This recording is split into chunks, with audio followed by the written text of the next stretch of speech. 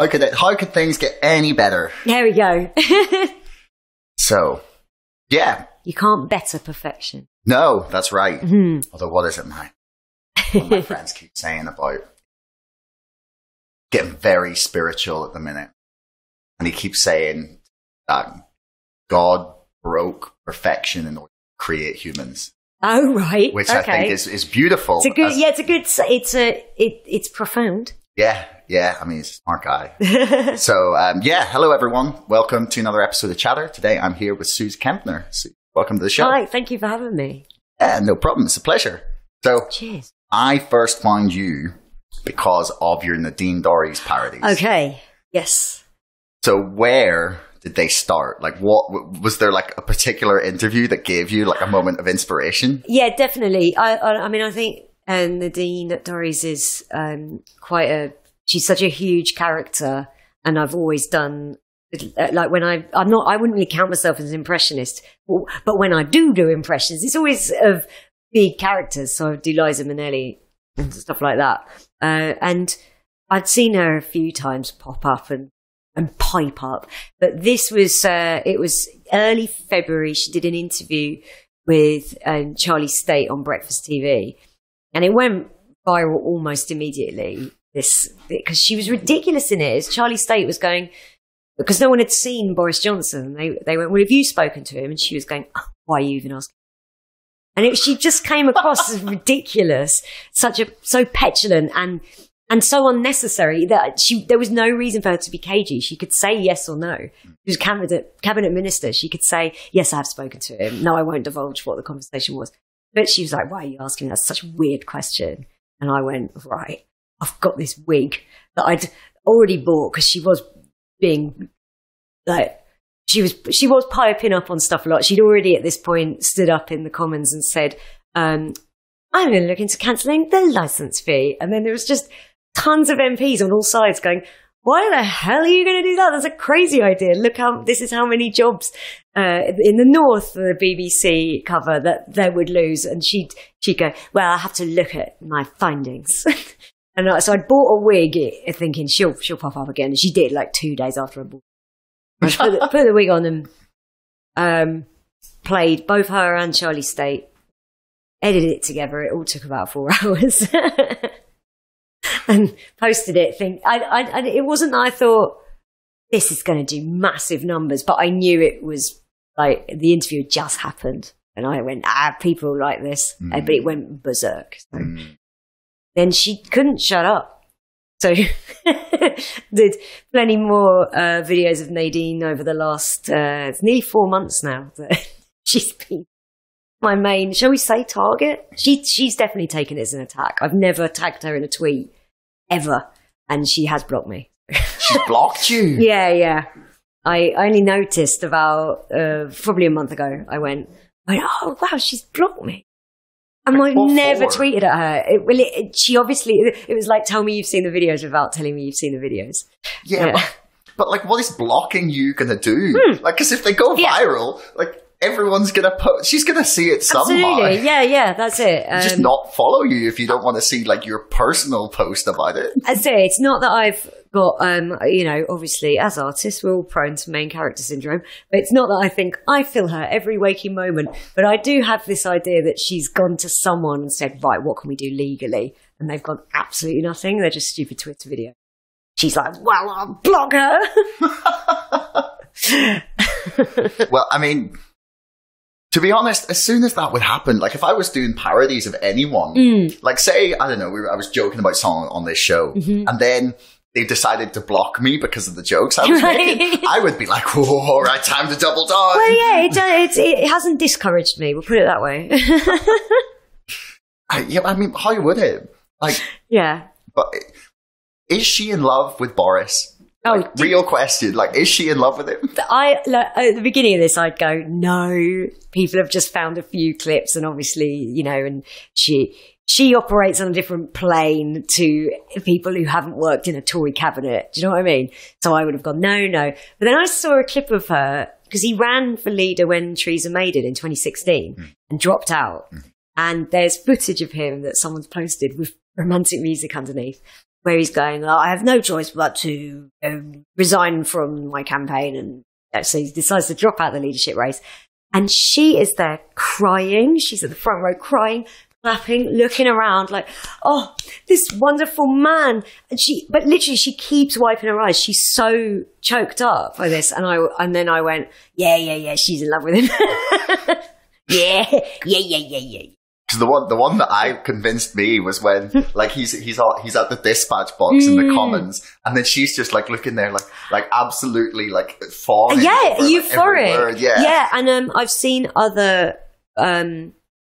moments on the benches where she has gazed at him like that, and yeah, I think he's the subject of a lot of her beautiful novels. Yeah, like. I don't think I'm straying that far through. A lot of people say, oh, Nadine Dorries is impossible to parody. I heard someone say it on a podcast recently. Nadine Dorries, oh, she's impossible to parody. And I went, no, she's not. But you barely have to do anything. I tend to parody the politics around her rather than do anything particularly outlandish with her because she does it all herself. I mean, have you had anyone think that it was like real? Yeah, I have, which I think is mad. I don't know. I'm really not trying to. Cause I know that the best satire should feel like truth. I've heard that said, but I am never trying to trick anyone. I think it would be like I've done Michael Fabricant videos, and I think if anyone went, I know that's a comedian and it's a woman in a wig, I'd go. Good, you do. But a few people have said like, you are a disgrace. What you are doing to this country is so bad. And initially I go, what, me? Yeah. I'm just a citizen. But no, they thought I was the real thing. And I think that says something about them. It shows they haven't paid enough attention because like she's got 30 years on me for a start. And also, like, I don't even put a wig cap on. You can see my very dark hair poking out from the wig. And it's green on a green screen. And I usually do them in a hurry because I'm like, get it out. So the keying in my green screen is bad. You can see like bad shadows and stuff. But yeah, I have had people go, well, how was I supposed to know this is a parody? They are all so ridiculous at the moment. I'm like, well, it's a real bad wig. The wig was $5.99. Not high budget production. No. Because I know I've seen, and like Rosie Holt, who I had on the show actually last year at one point. I see her more and more and more, like her posting, people like reacting to like her like MP defense X videos, like they're real things, and I'm like, you can't actually think this is real. I mean, I can see it more with Rosie because she doesn't have a bad wig on. Like, she hasn't got a mad wig and a bad green screen. But I always think like when it's someone on Twitter going to Rosie, this cannot be real. And she's there going, yeah, no, can it not be real? I always think, like, is this the first time we've come across these videos? There's so many. Yeah. Then they come out all the time and they always go viral. Like, how is this the first day in the big city? I think it's just Twitter. I don't know. Twitter seems to like, because I think that the only way I'm able to separate and like try and like not despair about the future of humanity when you read Twitter, right? Is that I have to separate people from like, there's like Twitter person and then there's like what they're like in real life. It's like, I don't think of an example. Like Otto English, who I love. Love him. Some of his tweets, I'm like, that's not a good take. But in person, I fucking love him. Loved his book. Right. Same with Owen Jones. Love his book. Right. He's blocked me on Twitter. I don't know why. I've never interacted with him. I think Owen Jones, because I know Owen and I really like him. I think he's really brilliant, and I think he gets a real unnecessary amount of abuse. And I think there's an element of self-protection. Because I can see it myself. He has 20 times my following. Yeah. And there are times where I'm going, right, I'm preemptively blocking that person who's liked someone having a go at me, that person. Because I just go, no, and then they're done. And then I won't have to deal with them in 3 weeks when they're piping up with something, even if they maybe weren't going to. And I can see it. I can totally see it from Owen's point of view. I'm curious as to how you came across me, to right? Me. Do you know what I mean? And also the other thing is there are block lists. So I was on a block list, so it's just you can click a button. I've never done it or looked into it, but I know it can be done because I was blocked by a ton of trans women and trans activists, and I'm like, guys, I promise it's one of my my main things that I'm really angry about. It's I'm really, really pro-trans rights. But it turned out I was accidentally on some block list. And I've gradually been taken off more by more and more. Like, oh, it's Sooz. No, she's okay. So yeah, I think people can accidentally end up on block lists and things like that. Yeah. That does actually make sense. But again, I'm curious how I ended up on a block list. I mean, it is weird. Much. Oh, right. It's mostly just reposting things that I'm doing, like podcasts or whatnot. Sometimes I'll see something and type oh, what fuck of cake is that? And half the time I have to stop myself. It's not worth it. It's not worth it. There are so many times where I go, oh yeah, I could stop myself. And then I look at the tweets and go, there's not one thing here that I would take back. Yeah. I mean, I guess sometimes I'm just it's not quite worth the trouble. Oh, it never is. Yeah, because then I'm always terrified of not terrified, but people go trawling through some thing and you'll have used the wrong word one time and then it's you're a bad person for life. I think that's a real natural fear to have now, and I think it's been instilled by the right, to be honest, who are constantly they're out to cancel you, they're out to cancel you. It's only ever the right that have tried to quote marks cancel me. There's a rumour going around. Yeah, there's a rumour going around among right-wing transphobic Twitter. The two things, the Venn diagram does tend to be a circle. Where they said, well, there are DMs floating around where Sooz was transphobic. And I haven't seen them, but I know that they're floating around. And this popped up once, and I just was, that was easy block that person. Knowing that it wasn't true. And then it came up again with someone else about a week later. And I went, well, this is obviously something I've done. And then I thought, no, it isn't. I wasn't even DMing I wasn't even saying transphobic things when that was a well-trodden comedy path that people would do all the time. I was like, no, that just hasn't happened. And someone, I think it was Katie Montgomery, quote tweeted someone who said it again.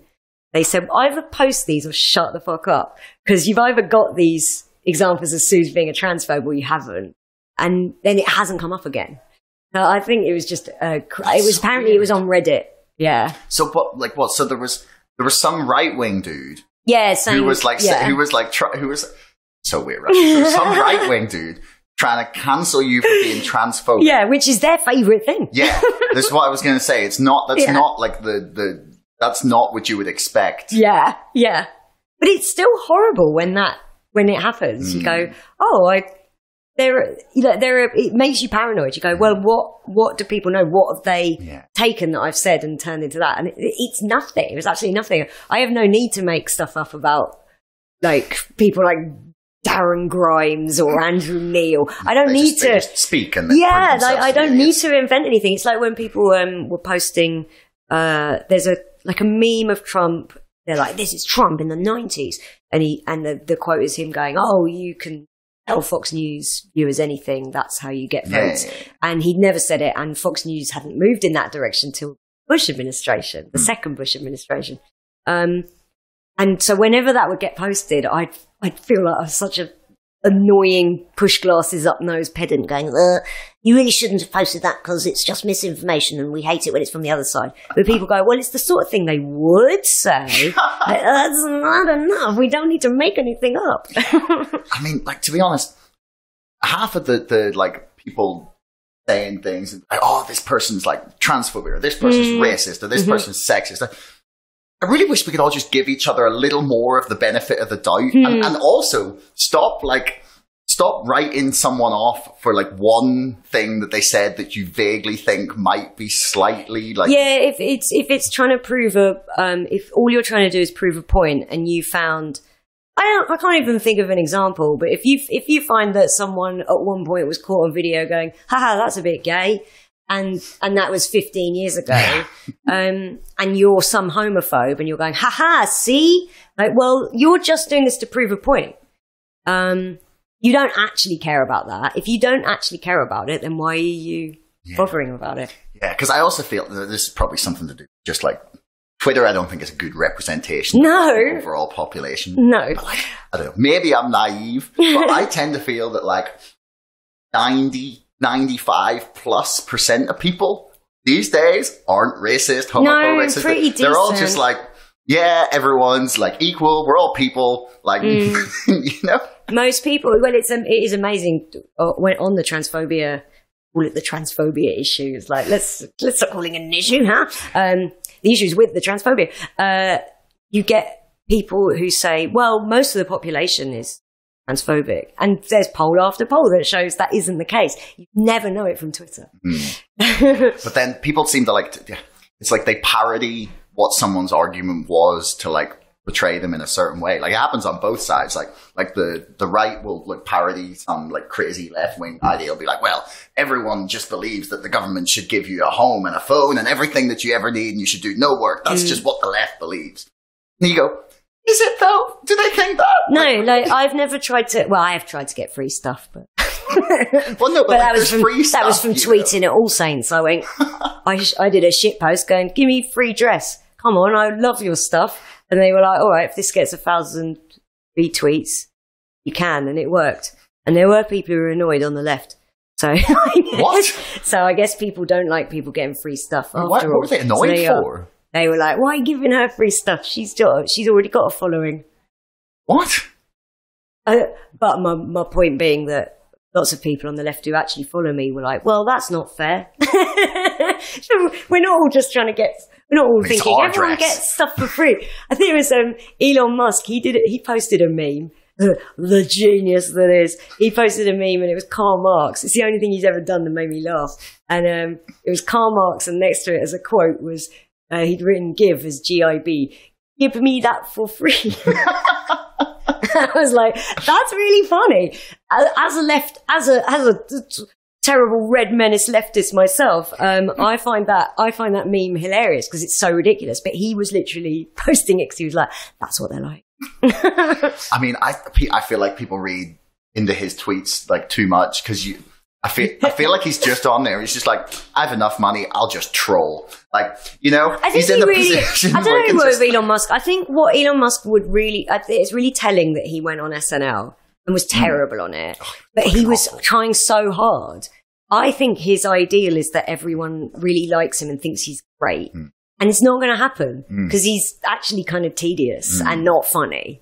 So he goes, well, I'll just get richer and richer. Then you'll find me funny. And then he's like, I'll buy Twitter. And it looks like that's going to fall through. Oh, no, not actually. This morning, really? This morning I read it's back on. Oh, it's back on. It's like fucking, it's like Ross and Rachel.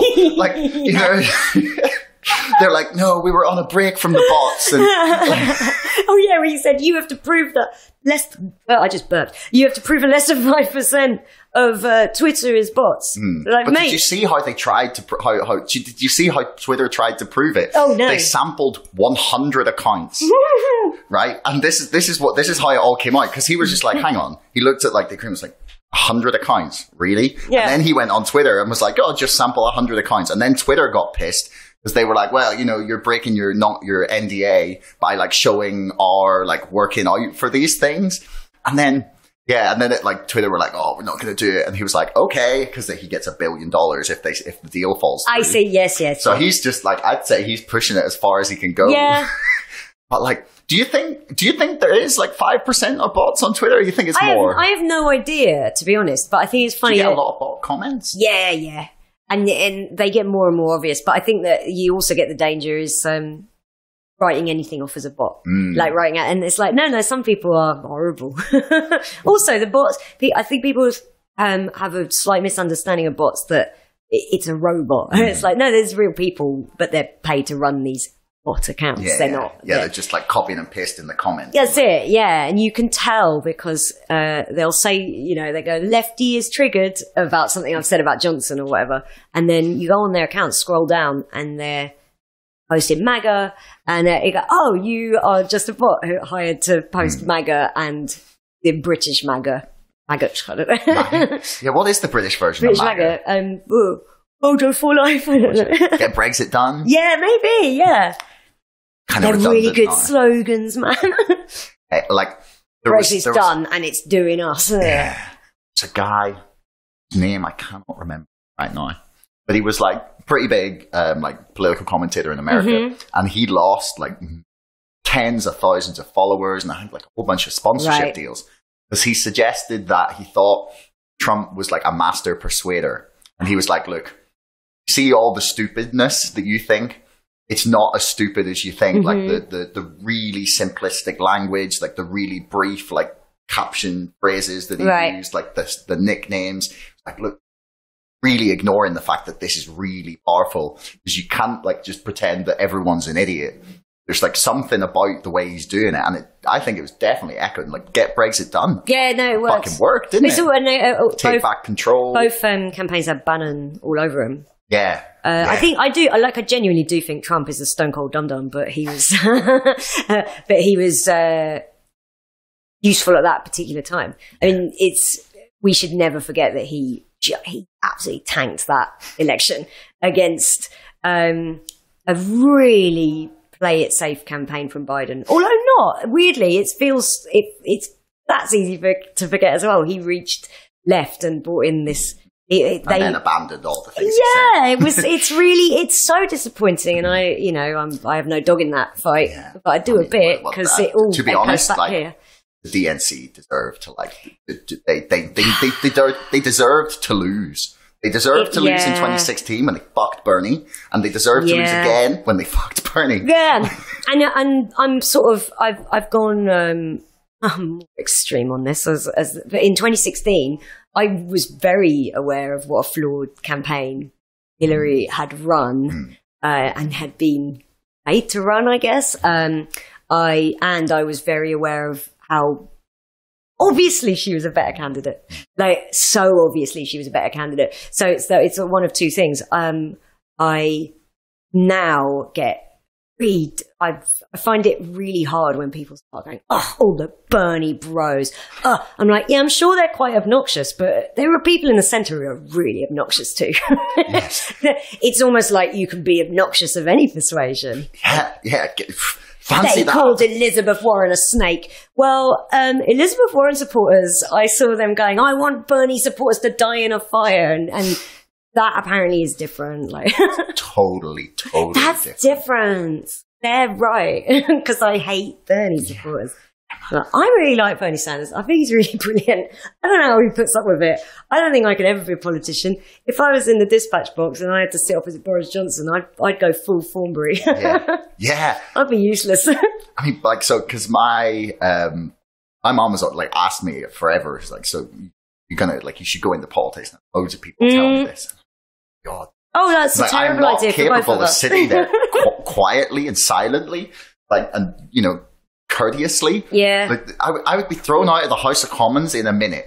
Yeah. I'd just be like he would stand there and be like, you lying cunt. Yeah, like, yeah, just call him a cunt. It would be, my friend Will Hodgson, they're a brilliant comedian. They said that, Starmer should just call him a cunt and get thrown out. It would be a wonderful turning point for his leadership of Labour. I was like, I would like that.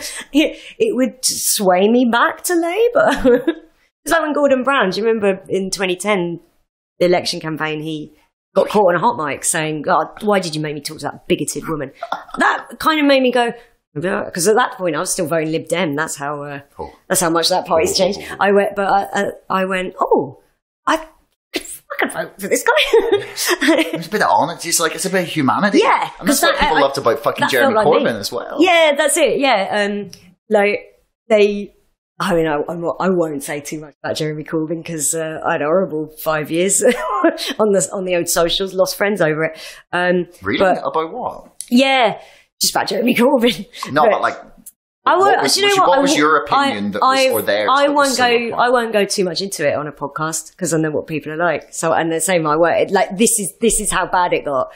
It got to the point where I was self-harming over who I supported politically, and there are people, and I admitted this on Twitter and had people going, well, there you are, that tells you everything. Like, wow, you compassionless fucks. Anyway. Are you pro or? Pro Corbyn. Yeah. Yeah. Right? And people were like, you're losing friends. Yeah, I did lose friends because of it. Not close friends, obviously. No, but still. I mean, I got called some names that do not make any sense, one of which is anti-Semite, which really makes no sense if you know anything about me. But as I said, I'm not going to get too deep into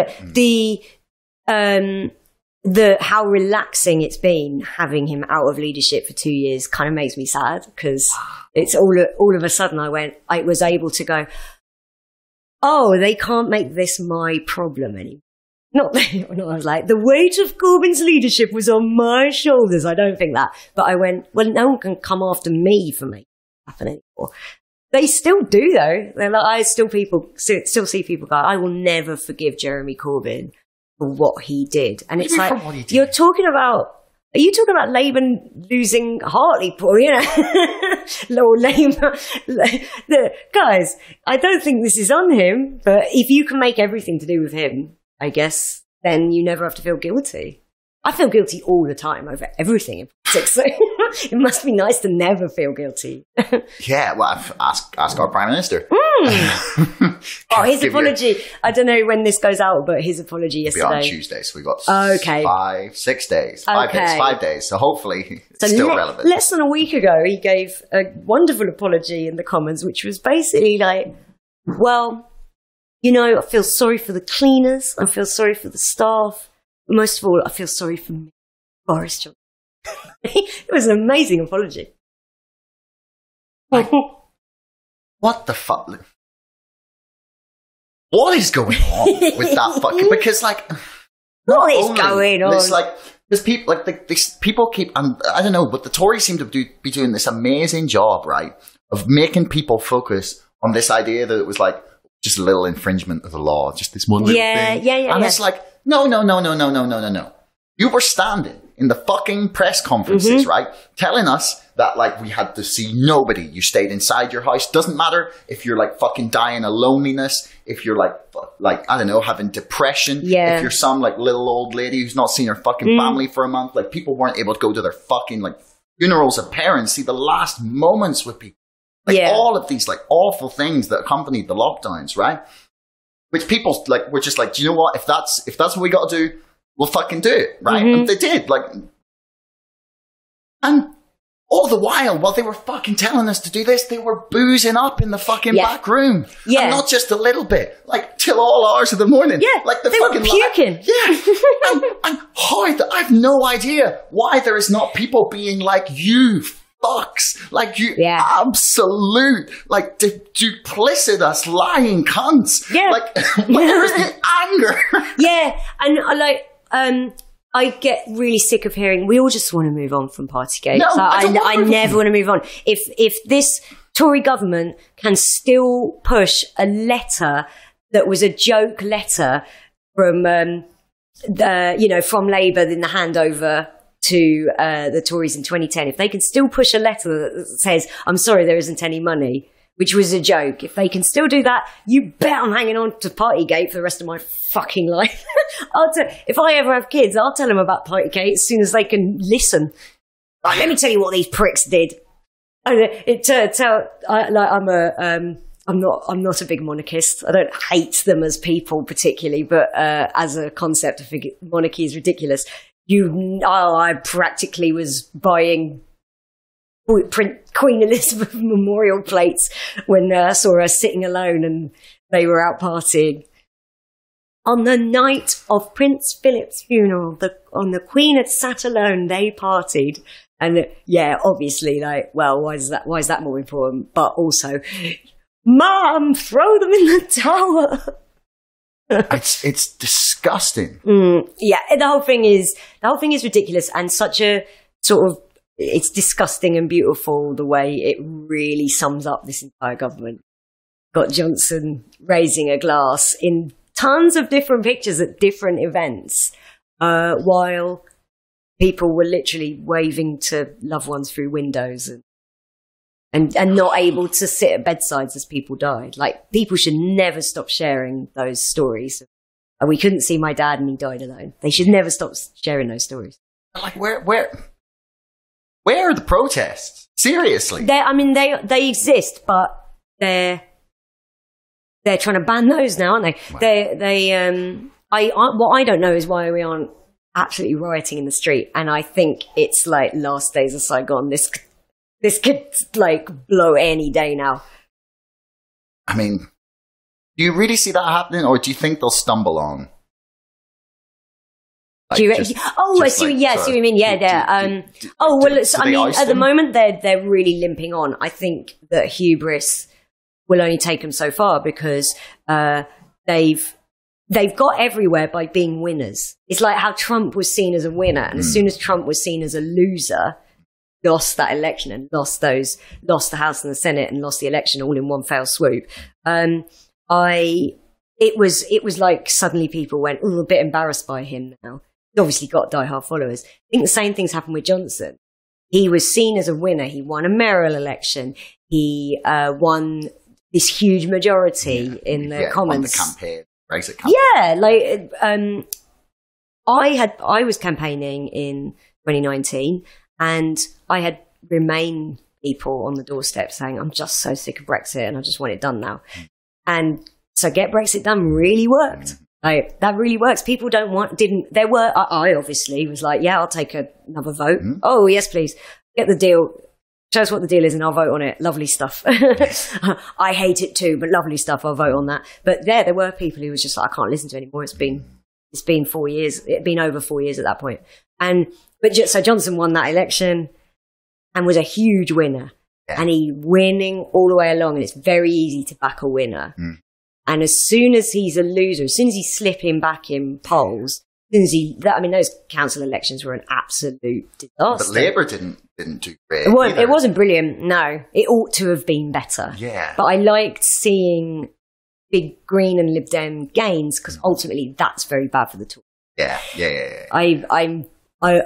This not an original thought, but I really like the idea of a progressive alliance for one election.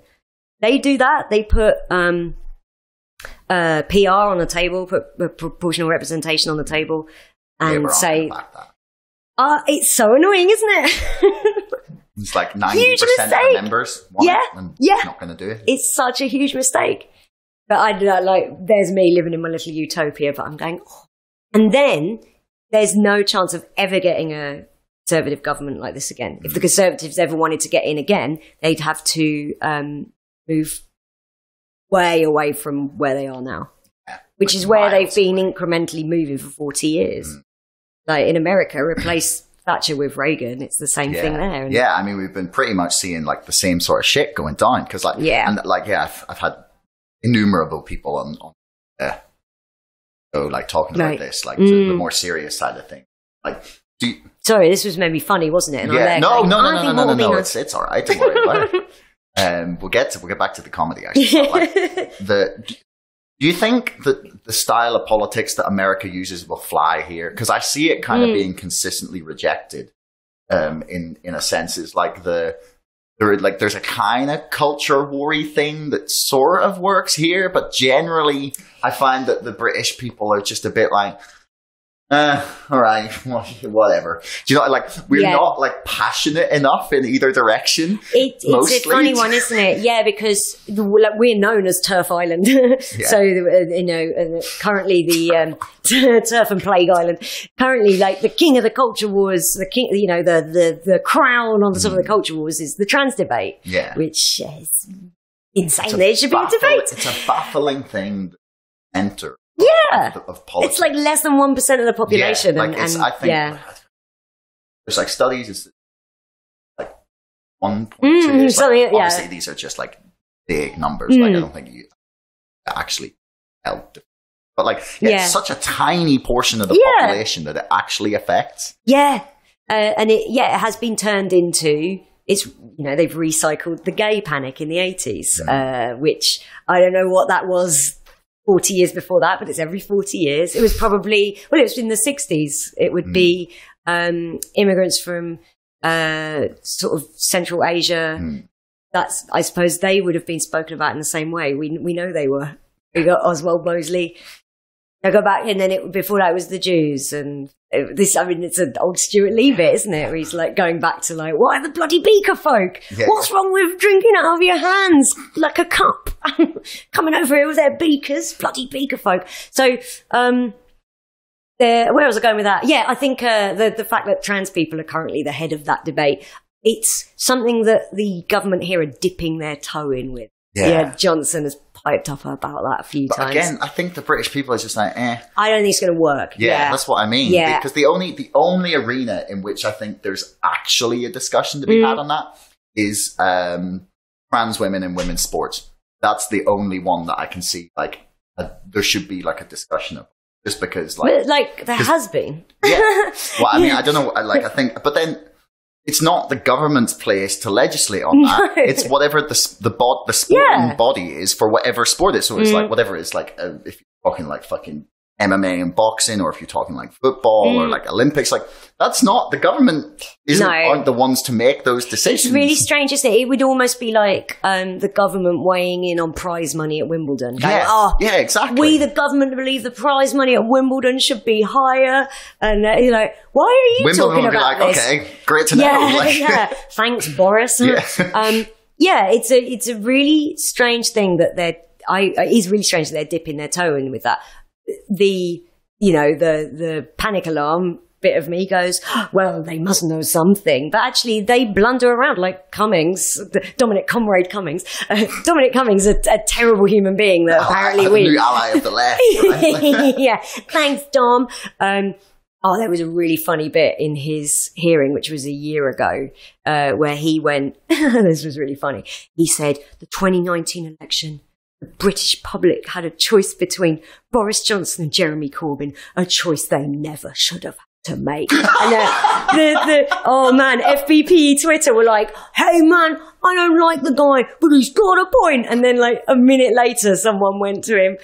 So I can't remember who it was, but someone asked him, in what way do you mean? He went, well, Boris Johnson's incompetent and Jeremy Corbyn would have stopped Brexit. And then you saw FBP Twitter going like, God, now I have to decide what I hate more, Brexit or Corbyn. It was pretty great. But Cummings has gone. I don't think Corbyn would have stopped Brexit. I don't know. It's about stopping. He's definitely a secret Eurosceptic. Not even a secret Eurosceptic. I'm a Eurosceptic. He's definitely a Eurosceptic. I mean, who's like, where did this thing come from where the EU is a panacea for all of our issues and problems? Like, obviously I was pro-Remain, and have never wavered on that. But where's this thing come from that the EU is this perfect symbol of peace and justice? Like, no, aren't we better in than out? I think if people had run more on, we're much better in than out. That was it. It was better off in. That was the campaign. Yeah. It was the most uninspiring thing I've ever seen. But I think if they'd pushed more of, no, here's why we're better off in, rather than we owe the EU our beating hearts. I don't think it worked. People were turned off by that. But anyway, I think every 40 years in politics there's a cataclysmic shift, and unfortunately Brexit seems to have been part of that. But I don't think we're eventually going to head towards fascism because it's not sustainable. No, I mean, like I said, I think it's just apathy. British people are just like, okay. I think on the whole they are, and there's takes really something to get us riled up. Yeah. We really like that Olympics. Yeah, exactly. And then, like, I don't know, there's nothing like a 4-day weekend to make you feel patriotic. We like a bit of, they love that Queen. Even all the, like, anti-royalists are out there being like, 4-day weekend. We're like, fuck yeah, long live the Queen. Bloody hope the sun's out. I'm going to get red as a lobster in that bloody sun for 4 days. It's brilliant. There was that Cummings has got that nickname for Johnson, was in the shopping trolley. And he always just posts on Twitter like an emoji of his shopping trolley because he said Johnson just is like a freewheeling shopping trolley careening off things. That's his style of leadership. And I think it's really funny, even though I think Cummings is terrible. And I don't think we should trust everything he says unless it comes with receipts. Yeah. No, I would agree. I mean, it's difficult to tell the man's motivations, really. Yeah. But he loves chaos, doesn't he? He loves to fuck shit up. So at the moment, he's loving this. I mean, honestly, I'm kind of with him. We need a bit of fucking like, and this is the thing that weirds me out, right? It's like he went in and was just like, we need to reform the civil service. And everyone who believes that we should reform the civil service, because it's like a fucking like dinosaur of an institution that's filled with like legacy people. Yeah. And it's like, everyone that like should agree with that was just like, oh no, you can't have them going in and doing the thing that we want to do. No, yeah, it's like, it's the same way that you get the right going freedom of speech, and then they like someone boos the national anthem at that Liverpool game. No, not like that.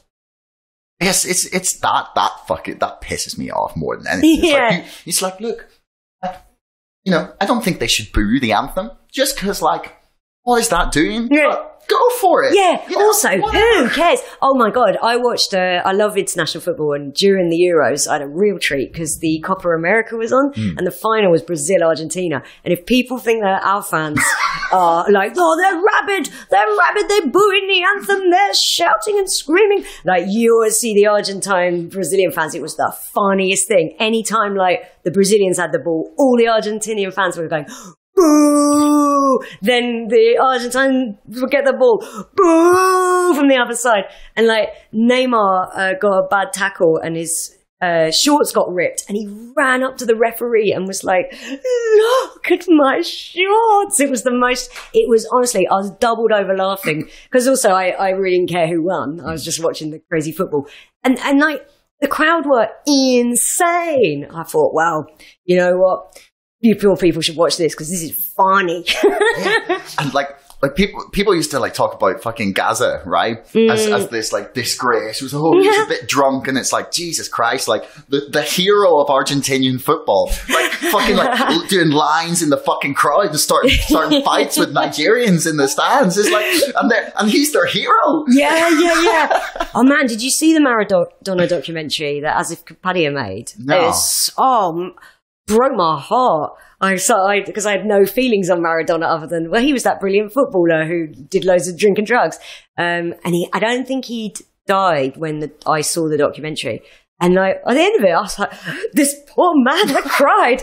I thought they used him up and spat him out. It was really quite sad. Yeah. I mean, that's what happens to sports stars, though. Yeah, because your career's so short. Yeah, it's like you just give everything you've got for 10 years, and then you're just like... spent. And you can either go into commentary or you can go into coaching. And if you can't do either of those things, you can be broke having been a millionaire. It's quite scary, isn't it? Yeah. It's crazy how fast that'll happen. There's some I'm not saying like Gaza made great choices. I don't think brilliant, like one of the greatest footballers of all time.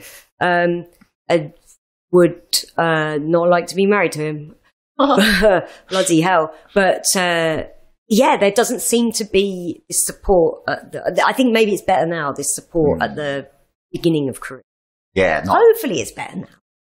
Listen, there's something they were talking about James Brown, right? Oh, yeah. And I'm going to have to go and watch the biopic on him because apparently he got in a fight, got into like a chase with the police. He was like ramming police cars. Like it was across like Georgia and South Carolina. So he crossed the state border. There was like a full chase man. I was like, James Brown, they're like, get on up, guy. Like the dances. Like seriously? I was like, how did I not know this? Like, he probably didn't even go to jail because it was the 70s. They were probably just like, oh, I just did a few drugs. It's fine. Like, this rich guy doesn't need to go to jail. Yeah, don't be silly. I'm going to have to switch laptops in a few minutes. Okay, because is it filling up? This one it's not filling up. It's dying. Because I haven't got the fucking camera. I see. Oh, I don't know how I managed to do that because I packed all my stuff. It was like this. Right. Anyway, it'll be fine. It'll take 2 minutes to switch over. Right. But yeah, we've got a couple minutes left on this one, and then. But we're already 45 minutes in, so we don't have too much longer to do. You don't have to suffer my conversation very much. I go into a fugue state when I do a podcast, so who knows what terrible things I'll say next. So, like, there's been like a lot of controversy around comedians recently. There was fucking Dave Chappelle. There was there's Ricky Gervais now. There was Jimmy Carr. Yeah. Do you steer clear of like certain topics, or do you just think everything is fair game? I have never had to. I've never had to censor anything I've said, and I have been accused of playing it safe by people who've never seen my comedy. and it's quite weird getting told the left, they only say stuff that people agree with, and then everyone claps. I'm like, I do material about Hitler. Those comedians definitely exist, but no one goes to see them. Yeah, like I struggle to name one that's famous. Yeah, no one goes to see them. No, exactly. Yeah. How boring. They call it. It's bloody clapter. It's clapter. Not laughing. They're just clapping. I do material about like Hitler's terrible bowel problems, and I've done material about how I'm similar to Hitler because he used to watch footage of cities burning in his home cinema. That's what he had, reel-to-reel footage of cities burning, and he would watch that to relax. And I found that out and went, "Oh, that's awful," and then realised like I watched so many documentaries about war and 9/11, and so I had material about. I was like that, so I'm a bit like Hitler. So I don't know, is that safe? Is that really safe stuff? And do you know what? No one has ever gone, "Oh, how awful that you said that." So this idea that I don't believe there are certain topics you just can't cover. I just wonder why some comics cover those topics and why they cover them in the way that they do. I mean, first off, like, where do you see how I make this go viral? Like, Sooz Kempner in there says she's like Hitler. Like, I'm a bit like Hitler. Yeah, I'll just clip that. Ringtone. Put that as the title. Like Hitler. No. Obviously, me and Hitler were not watching this footage for the same reason. Is the joke there? Yeah. Well, that's not funny at all. Well, right-wing guys, I'm sorry you're offended. Looks like you were just looking for things to be offended by. Almost like they're accusing people of the same thing that they're guilty of. Yeah. Yeah, that does crack me up. Because there are certain people who, on left and right, who are like, "Oh, they're so easily offended. They're so easily offended." And they're the ones that are easily offended. You go down the Daily Mail comments and it's just offence. It's endless offence. I hate these people. I'm disgusted by this. They contribute nothing to society. Doesn't matter what the article is. You go, well, you're all just offended, and you've got names like Brexit Mike and. Yeah, I've never got this, and I think this is also like a thing of Twitter and the internet. Is like you see like the most extreme people parody because there's just like the Dave Chappelle thing. There was like 50 people at that fucking protest, and the internet blows up like it was 20,000 people, and that like the entirety of the left hate Dave Chappelle so much that they never want to see him work again. It's like, don't like the joke. Fair enough, man. Like, mate, I just thought it was really shit. Is that all right? Yeah, I mean, no, it's not all right because you're offended. I am actually a bit offended by transphobia, but I'm offended by the laziness. Like, there's a lot. That's a brilliant comedian, and why is he doing that? I think the joke wasn't.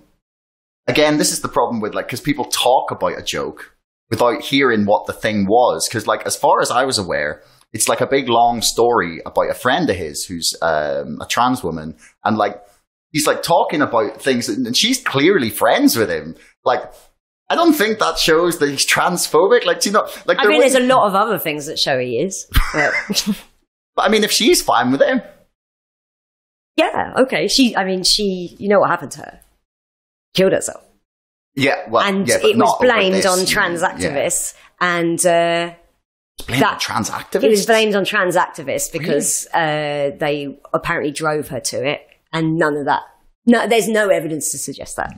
Absolutely none. And Dave Chappelle went on stage and went, "It's the trans activist. I'm Team TERF." He said that? Yeah.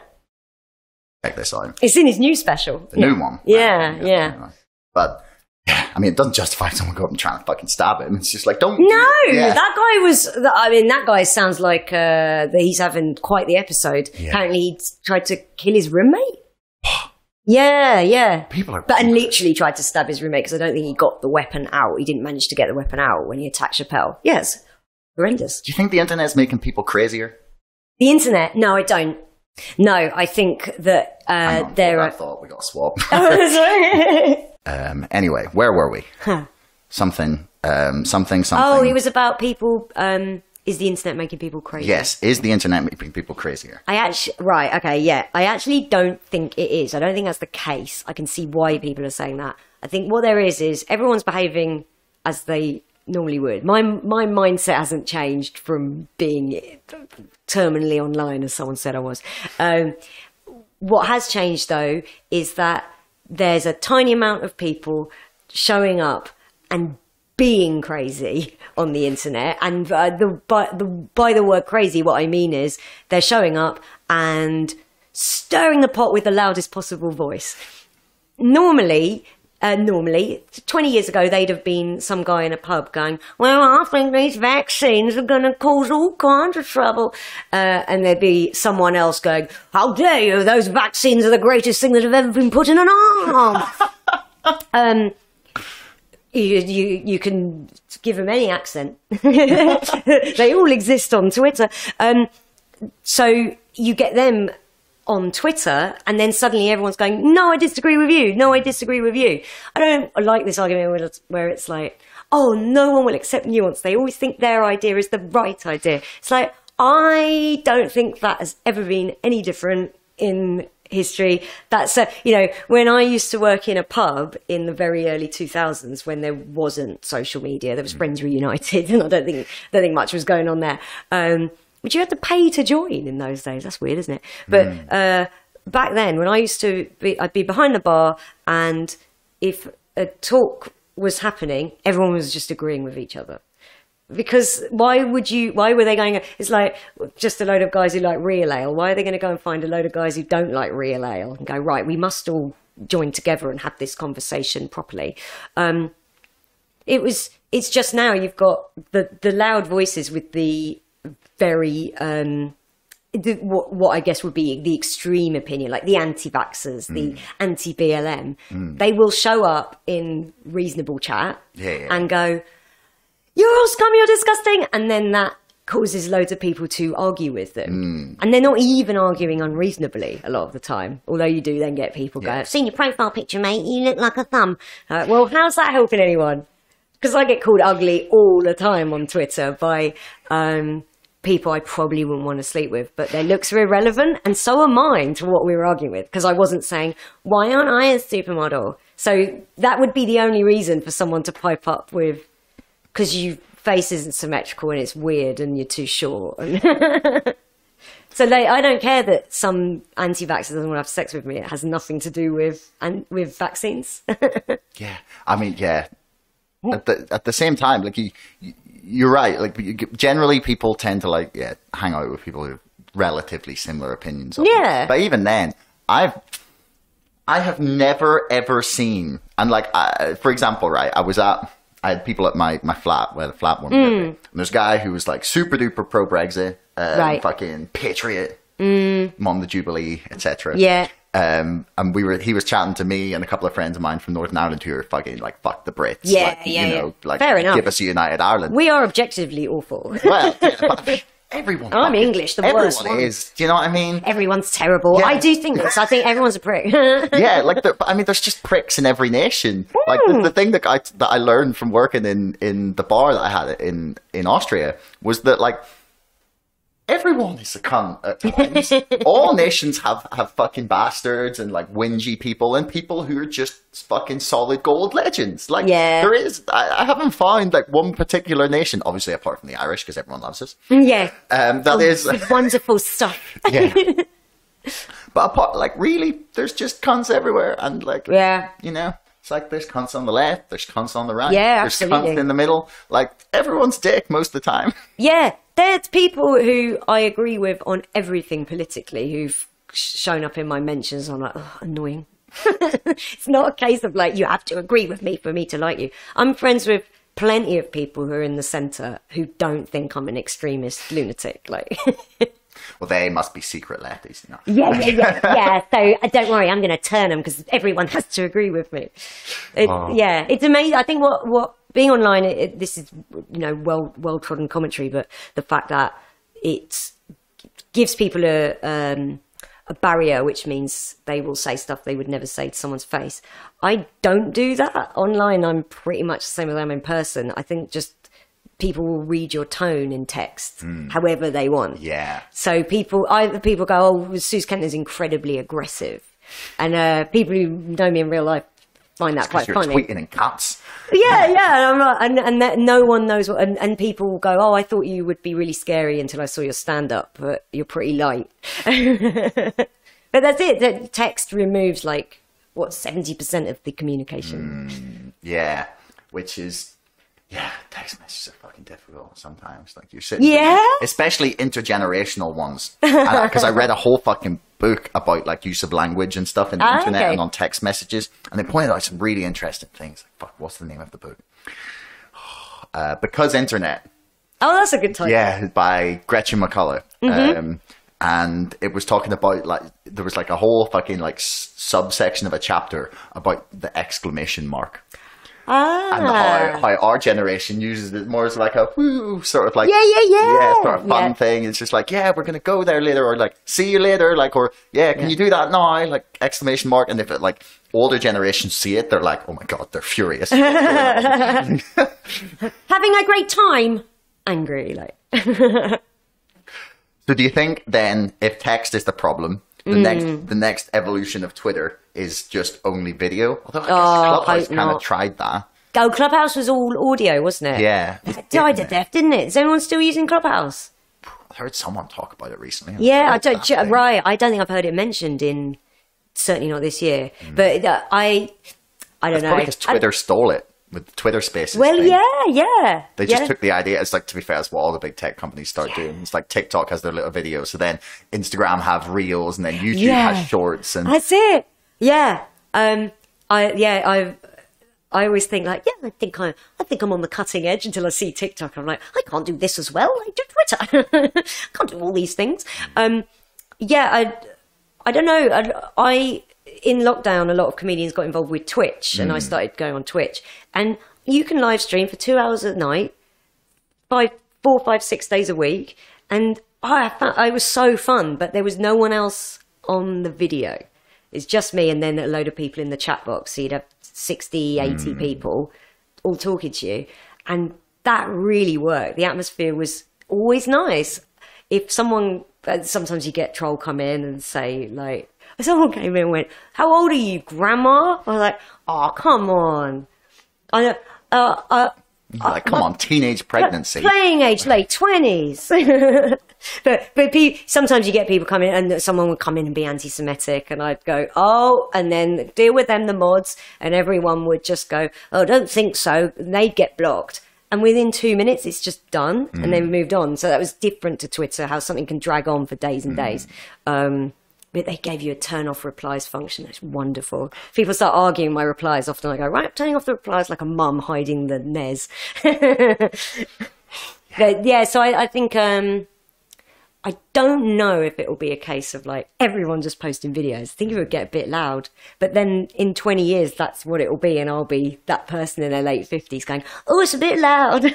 Oh, turn it down. Yeah. Then we'll all have our ear pods wired in. Yeah. They'll be just and even better, it'll be a thing that you attach to the back of your skull, and it projects the sound directly into your brain. Yeah.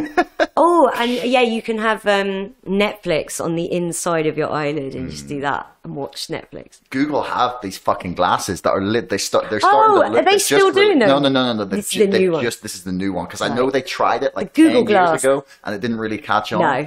But now I'd say the technology is probably better now. But and also I think how VR didn't work in the 90s, and it does now. But they're starting to I think it'll be AR, sort of augmented reality. Oh, where you're gonna be able to walk down the street, and people are starting to talk about selling ad space on buildings and in things, but in the augmented reality version of the metaverse. So you walk down the street with the glasses on, and then you'll be able to see things projected on the sides of buildings that are going to exist. But holy shit. Very 80s sci-fi, so it's quite RoboCop, and the reality of it will be just so benign and tedious. It'll just be it's just advertising again. We know what advertising is. It's being advertised in this way. Yeah. And it probably won't be the end of humanity. That will just be climate change. We'll see. I mean, yeah, the temperatures are concerning. I'm not as worried about the sea levels because like that doesn't seem to be changing that much. Right. Like, do you know what I mean? Like, just like based on what they estimated versus what we've got, it's like, right, okay, so maybe there's something that means like the sea levels won't particularly rise, but like obviously, but we're still gonna have to deal with all of the other effects. Yes. Like it's it's because people always talk about things like it's like, even if people are like, well, you know, we can't think about, you know, we can't plot what the warming is going to be like, and like you're not factoring in the sun, or they have lots of arguments about like really specific bits. Right. And the thing that I'm always just like, have you seen the pollution? Oh. That's the one that always gets me. It's like go to like the tar fields in like fucking northern Canada and see the destruction. Oh, like really? the other like just like, is that the kind of world you want to leave? Yeah. You know, that's the part that always gets me. It's just like, look, you see, even if you don't think the warming is going to be a problem, right? The pollution, man, and the same with cars and stuff in like cities. Like, can you imagine how much fucking cleaner the air would be if it was all like electric or hydrogen fuel cells or any of those things? Yeah, it would be such a better world. And there's all proof out there that isn't there? There's someone theorized, and apparently it all worked out. And I'm just going to sound like an idiot going, "Hey man, I heard this thing." But apparently, if you cover an area about the size of Tunisia in solar panels, and like I'm probably talking. I've probably got this completely wrong, but I do know that they said, and it was genuinely thought of as like, yeah, if you covered an area of Tunisia in solar panels, you could fuel the world with the sunlight that would be created. There was space for it, but there's no money in that. And ultimately, unfortunately, it all comes down to fuel companies, the big fuel companies, and they have got richer during the pandemic. And we've all got poorer. Yeah. So I spoke to some electricians about this. I was just like, because I was just like spitballing. I was like, so Boris wants to build back better. He wants to give money back to people. He wants to like be the Green New Deal to kind of steal that thunder from from Labour. Yeah. Why doesn't he just give everyone solar panels? Right. And I spoke to... Yeah, if you're that keen, mate. Yeah, but I spoke to some electricians about this, and they were like, yeah, we need to upgrade the grid first. The grid is so close to being, like, way beyond capacity. Gotcha. Fucking light bulbs. Like, so they don't give a fuck about it. So, because that would be... They would sit down. You see, if you actually cared about this, you'd sit down and go, okay, so right, how do we get to this point of, like, a sustainable level of energy independence? And it's like, you know, okay, so maybe you're still going to need, like, some gas and power plants and stuff like that to, like, level things out, because like it's a case of like source and demand and supply and all of it is like balancing, like, and make sure you have enough power and everything. So you need that, you need batteries, but then you probably need maybe some nuclear stuff, but like mostly it's about like allocating the energy, so the grid has to be fucking good enough to be able to do it. And I was like, so why is no one talking about that? Why? And it's because they don't give a fuck. They don't actually care. Yeah. Depressingly, it's a shame. Well, yeah, we're due a revolution, and I think it's coming any day now. But then I'm also revolution. I'm scared about a revolution, right? Because do you know what happens when revolutions happen? The crazy people end up in charge. It's happened. Oh no! Yeah, no, but the revolution happened. I mean, but like, right, you tear down all the institutions and get Cromwell. Yeah, exactly. You go start with all these noble ambitions, like like in Russia, and then 20 years later, you're fucking murdering 20, 30, 40 million people. Yeah. Or you get, like you said, fucking Cromwell. Yeah. So I'd like a really sort of peaceful, nice revolution. Yeah, nice revolution. That would be ideal. Just like, come on, renew a bit of trust in some of our institutions. I reckon it'd be good. Gary Lineker. I think some of the football guys from Euro '96. Gary Neville. Yeah, Gary Neville's great. Yeah, just good boys. You know, I think they do a good job. Alan Shearer seems all right. Alan Shearer, probably head screwed. David Seaman. He's literally safe hands. Just like good common sense blokes. Yeah. And isn't that what the right always want? They want the good common sense. They'd love it. It's all white men. That's their favourite. That's racist. I just said that was racist. Racist. Yeah. Well, that's you written off as a racist. Racist. Yeah.